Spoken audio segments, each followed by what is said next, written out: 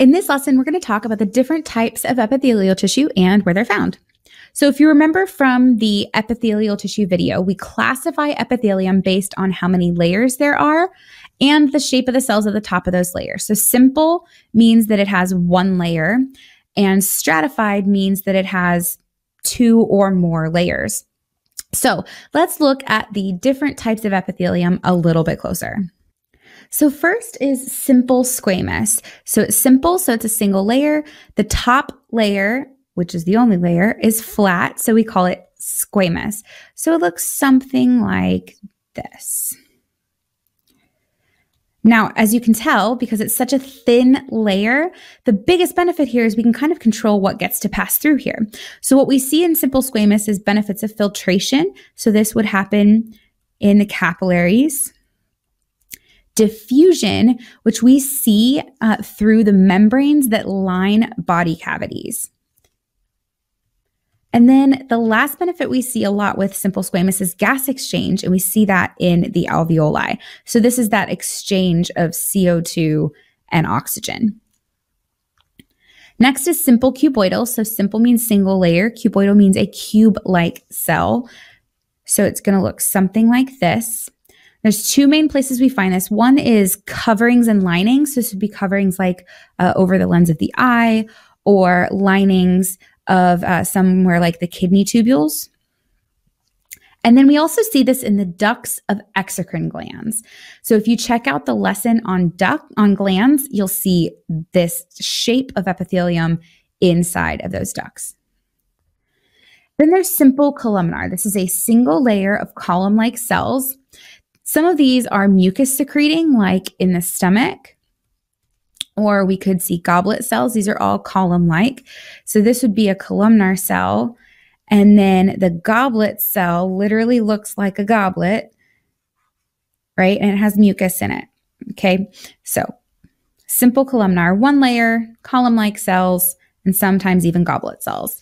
You could also see some of these being ciliated, which means they have little hair-like projections. And the purpose of these hair-like projections is to move substances past the cell. So the best example here is what we find in the respiratory tract. And then you could also have a columnar cell in this epithelium that has microvilli. And the benefit of microvilli is it increases surface area for absorption. And the most common place we find this is in the small intestine, where we're trying to absorb our nutrients. So the next type of epithelial tissue is kind of a specialized type. It's called pseudostratified ciliated columnar epithelium. Let's break these words down. We just talked about ciliated, right? We know that means it has the little hair-like projections. And then we know that stratified means many layers, right? But that's where the pseudo part comes in, because it's not really stratified, it's fake stratified. And let me show you what that means. So as with all epithelium, it rests on a basement membrane, and you'll have these column-like cells. But what happens is some of these cells are a little bit shorter, maybe shaped a little bit funnier than the others.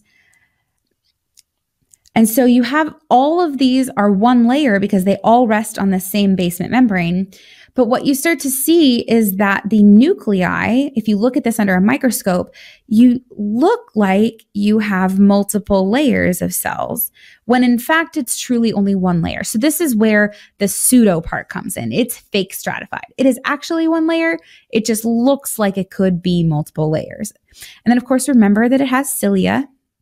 So it has those little hair-like projections. Remember, it could also have goblet cells.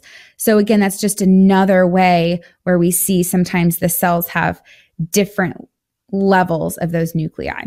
So where would we find cells that are ciliated and secrete mucus? Where do we need that? In the respiratory tract, so we can get all that gunk out of our lungs. So the next type of epithelium is actually stratified. It is stratified squamous. So stratified means it has multiple layers, and squamous means it has flat cells in the top layer. So here's the thing, you could have multiple layers of cells, and they could really be any shape.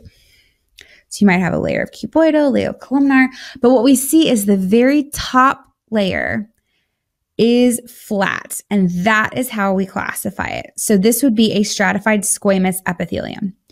Now, this type of epithelium can be keratinized, which means it contains a protein called keratin, and the purpose of keratin is to help with waterproofing. And we see this in the epidermis of our skin. Just think, this is how the skin is able to not soak up water like a sponge. Or you could have non-keratinized, which doesn't have keratin.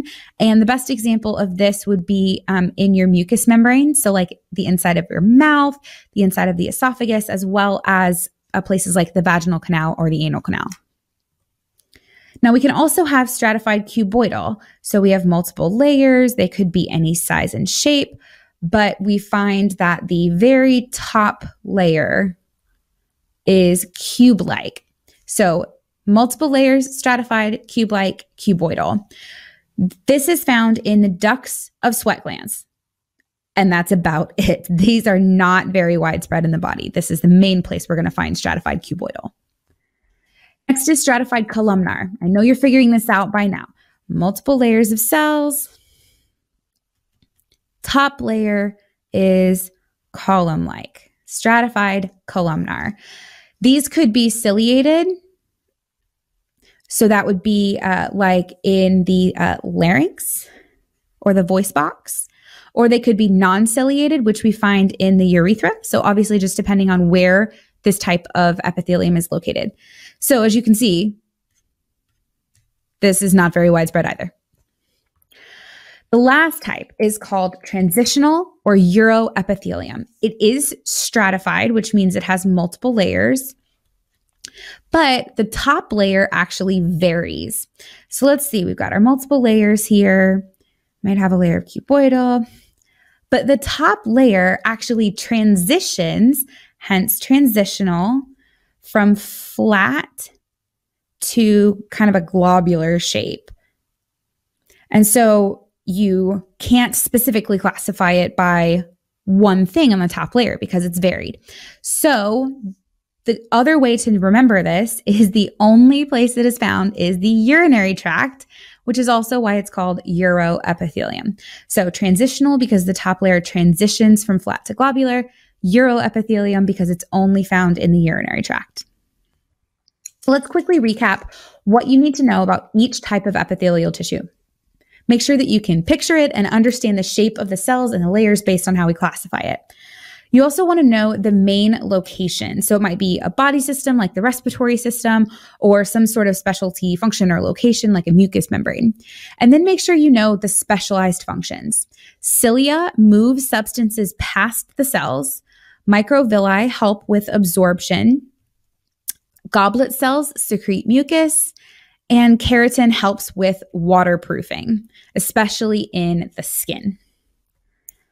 All right, so that's it for the types of epithelial tissue. Make sure that you check out the resources and images attached to this lesson. Now go out and be your best selves today. And as always, happy nursing.